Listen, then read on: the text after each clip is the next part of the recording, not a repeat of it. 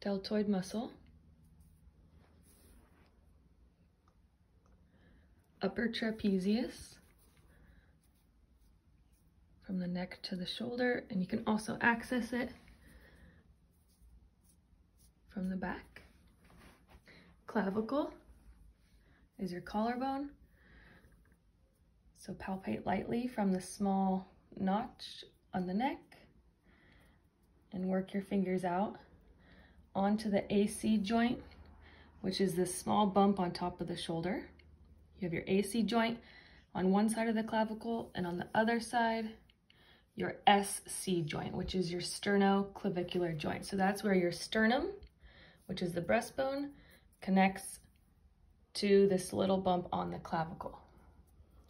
Then we also have parts of the scapula, which the spine of the scapula is the very top.